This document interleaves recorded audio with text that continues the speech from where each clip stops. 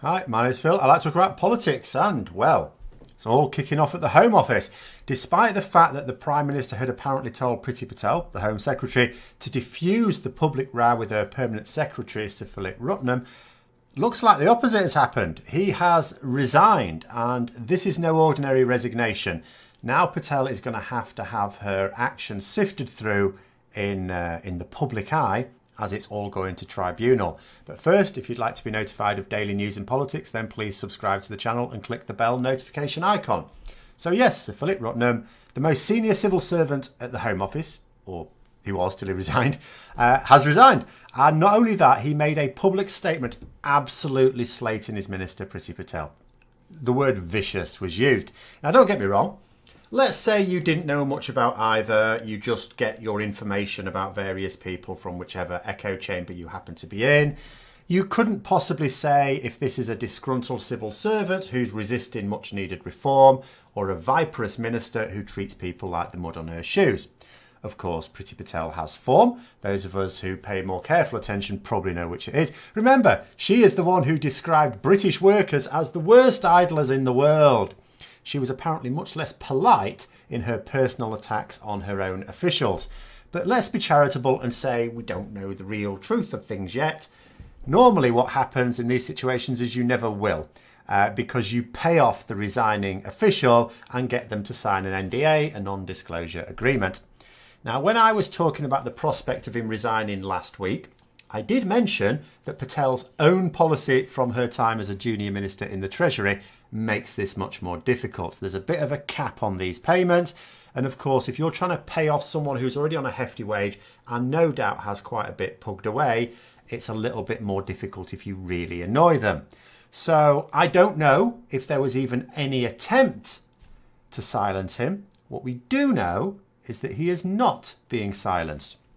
Not only has he made a public statement accusing her of bullying, in fact, a complete takedown, he is taking her to an employment tribunal for constructive dismissal.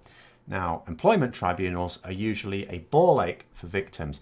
Even if you win, you don't really win, you don't really get any benefit other than being vindicated. And it's also, like any other personal legal process, lengthy and stressful.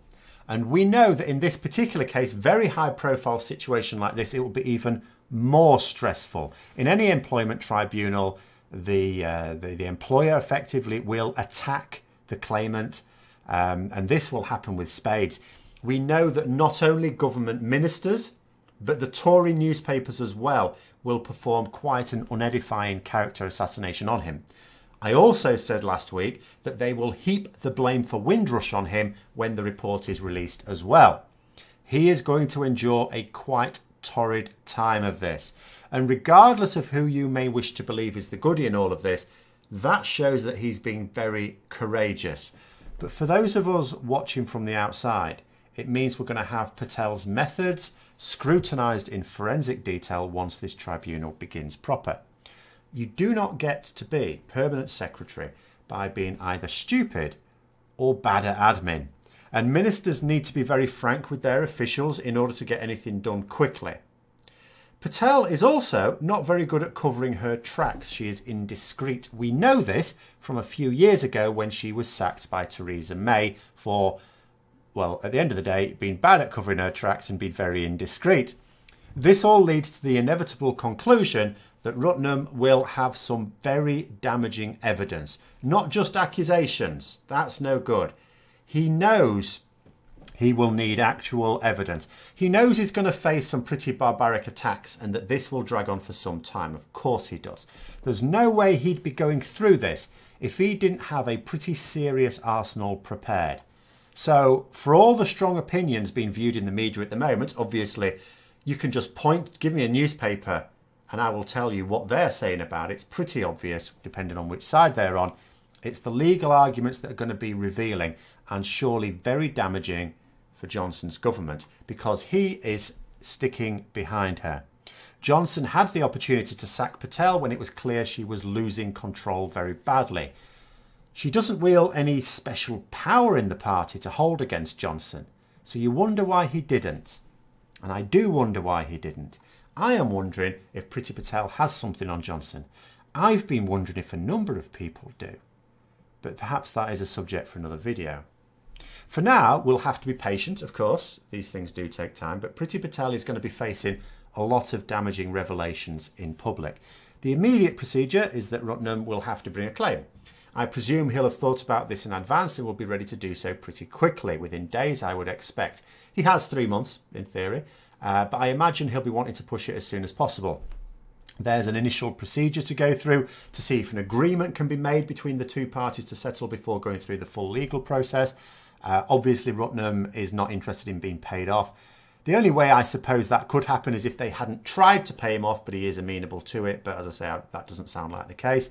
So I can't imagine that that is going to derail this. The tribunal will then agree a timeline with the two parties. And when that is announced, that'll be the first time we get something really interesting. That is starters orders, basically.